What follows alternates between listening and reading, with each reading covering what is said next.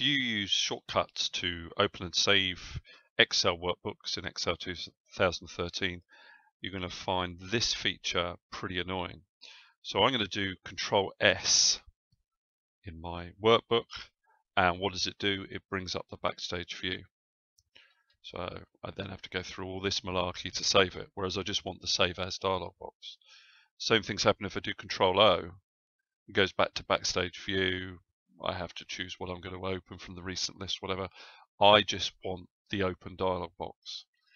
So the same is going to happen if I use Save Up here or if I use Open here. It always goes back to this Backstage view. I don't want any of that.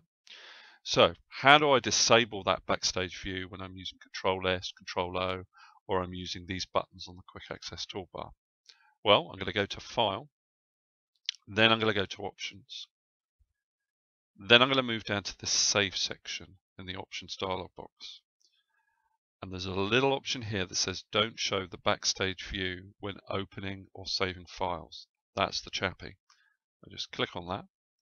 I click on OK. Let's see what happens. So Control S brings up the Save As dialog box. Control O brings up the Open dialog box.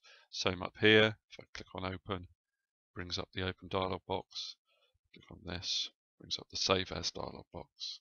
That's what you need to do.